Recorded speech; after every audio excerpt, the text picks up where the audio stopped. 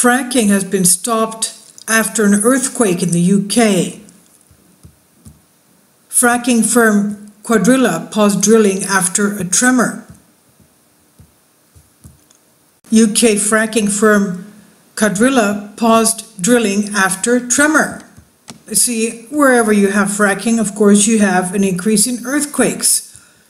In this file photo dated Monday, January 13, 2014, a policeman stands outside the entrance of the fracking drill site near Manchester, England. The Cuadrilla company temporarily suspended fracking drilling for shale gas Friday, October 26, 2018.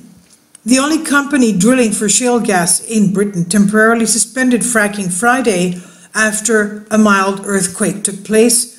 Cuadrilla said it halted drilling for 18 hours after the tremor was detected at its site in Little Plumpton, northwest England. The British Geological Survey recorded a 0.8 magnitude quake just after 11:30 a.m. Friday, followed several smaller tremors that happened earlier in the week, of course from the fracking. Under UK rules, any tremor over half a Richter is classed as a red event and sparks a temporary shutdown while monitoring continues.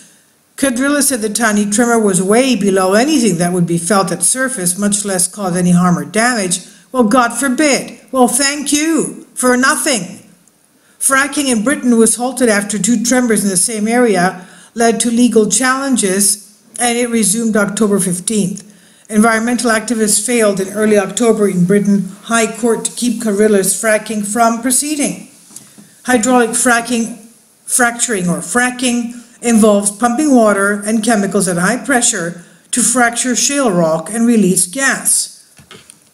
This is on phys.org, and I'll leave a link below for you for this.